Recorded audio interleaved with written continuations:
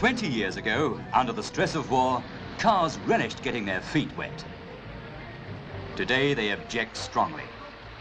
So to carry them dry shod across Britain's rivers and lakes, some 45 ferries plough their way steadily from one bank to another.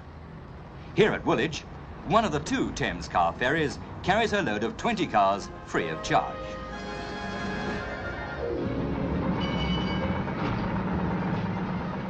Out in the river, she passes her old comrade, who's been picking her way across this busy stream of river traffic for 40 years. There are no zebra crossings for car ferries.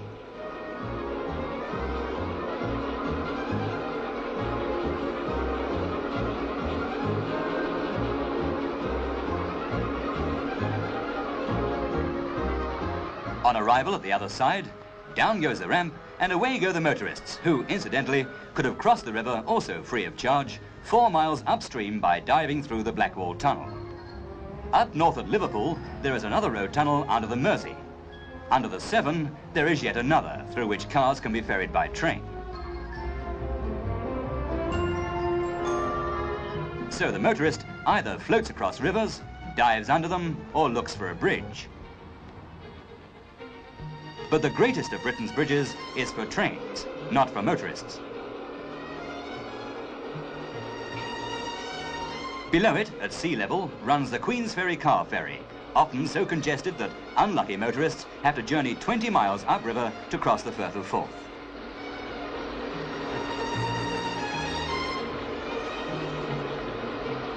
But a new Forth Bridge is taking shape. A treat in store for the motorist and redundancy for the ferry boat. In the Lake District, a picturesque little ferry pulls 10 cars a few hundred yards across Lake Windermere by cable.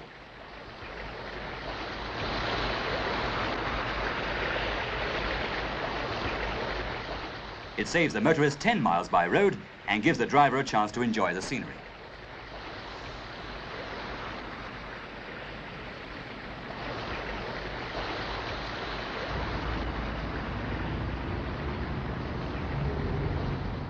But how can people reach these beauty spots without facing traffic jams, and yet add to their holiday comfort and subtract from their luggage problems by having with them the cars they know and like best? British Railways run car sleeper services, such as this one from London to Perth.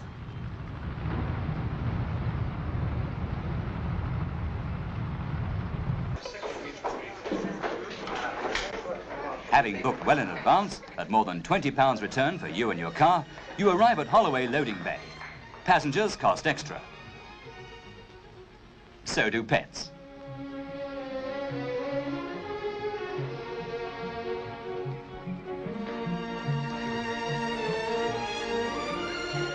When tickets are checked, cars are loaded onto double-decked covered vans attached to the train. Each van carries 6 average-sized cars.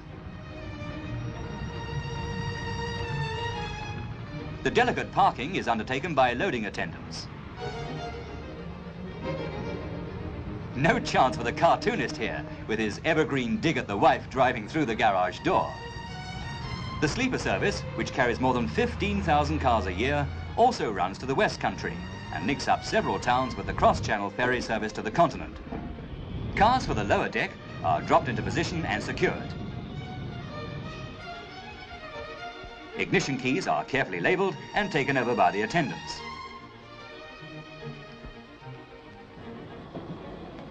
When the train pulls out from London, the motorist has no worries about the 400 and something miles of road ahead of him. He can climb into his bunk knowing that all through the night his car will be averaging 52 miles an hour in the right direction without its wheels turning.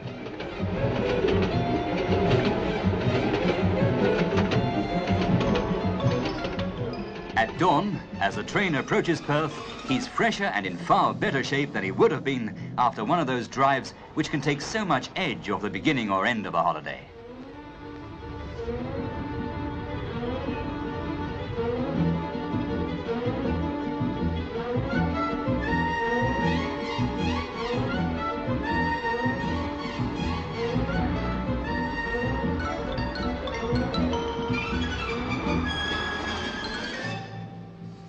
To the west of Perth, across Scotland to the shadow of Ben Nevis, where Loch Leven spills into Loch Linney, runs the Ballachulish car ferry. a frail link on the main road from Dunbarton to Inverness, for in such a majestic highland setting, it can hardly compete with all the sightseers at only 6 cars a trip. This strange craft, manned by a crew whose rugged features seem to fit well into the landscape, needs careful handling, for the currents are strong and the weather can be rough. The skipper has several positions from which he can maneuver the craft.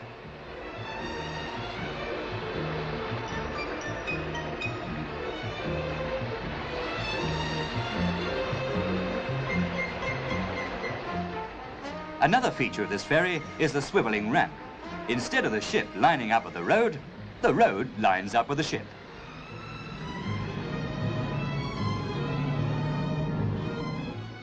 From 6-car space to 45 on the largest and longest car ferry within the British Isles. It runs from Fairlie, Ayrshire to the Isle of Arran, and it costs the motorist from £3 to £6 a time.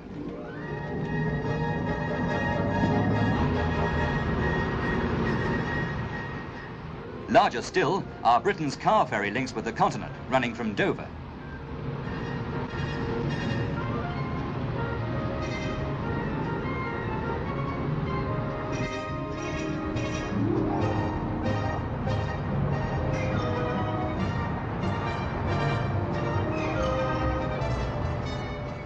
The biggest take 190 cars across in 1.5 hours. But one day, hovercraft ferries, which are already creeping onto the drawing board, may make the journey quicker with more cars.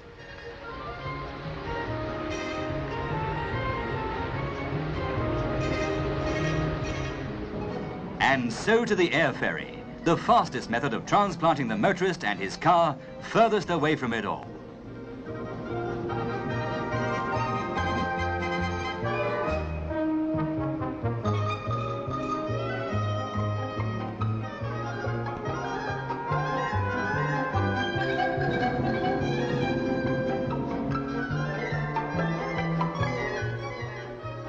Having booked several months in advance, you drive to Southend, Lydd or Bournemouth according to where you want to go.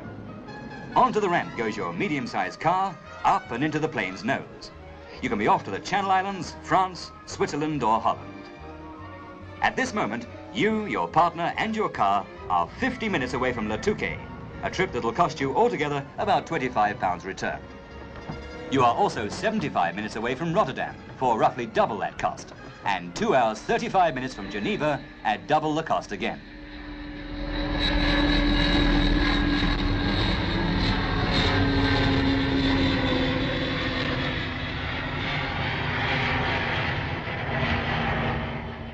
Britain pioneered air ferry services in 1948, when planes carried 2 cars a trip from Lympne.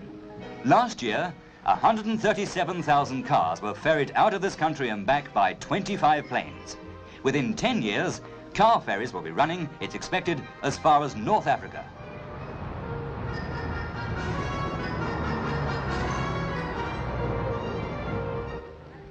To the passengers, it's just another air trip. But to the motorist, his car has wings. Here, he is virtually driving from London to Switzerland in a morning, knowing he will arrive fresh and relaxed, with all the motorways of Europe opening before him.